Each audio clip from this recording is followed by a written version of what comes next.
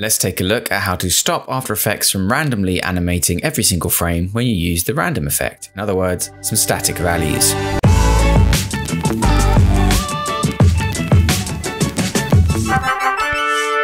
TipTut.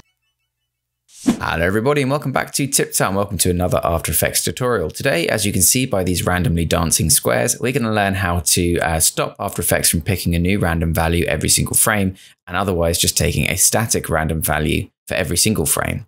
I'm going to move to a simpler composition to explain this. You can see that I have two shape layers here, and if I bring up the rotation on each of these, you can see that both of them have a piece of code applied, which looks slightly different to your normal random value. I'm just going to delete this and explain what's going on. For those who want to, they can just copy what is in this piece of text in the description here. For those that don't understand, can just keep watching this video to explain what random is and how we're going to work this.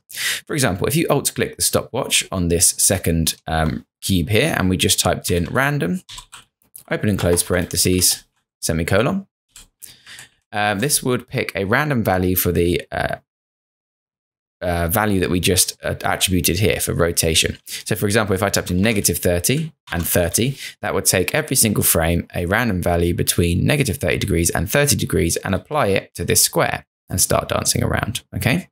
Now the way you can stop that is by telling it to have a random seed that is static. And to do that, you just need to go seed random, open and close parentheses, semicolon.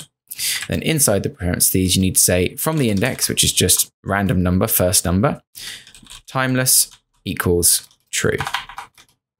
What this means is it's not going to apply any effects that apply over time in the composition here. So you can see now that our second square is completely static.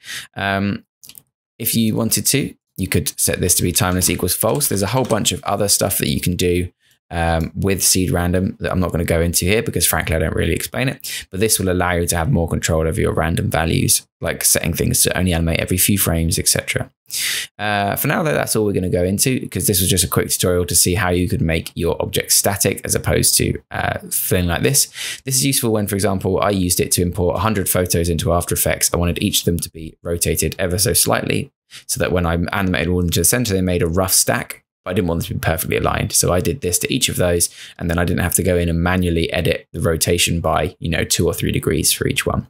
But that's all there is to it. Nice and simple. Seed random, index, timeless equals true. And that will stop your any random figure from animating every single frame.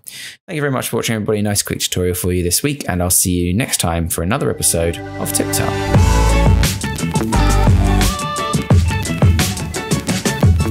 Remember to subscribe for more tips, tricks, and tutorials. Thanks for watching.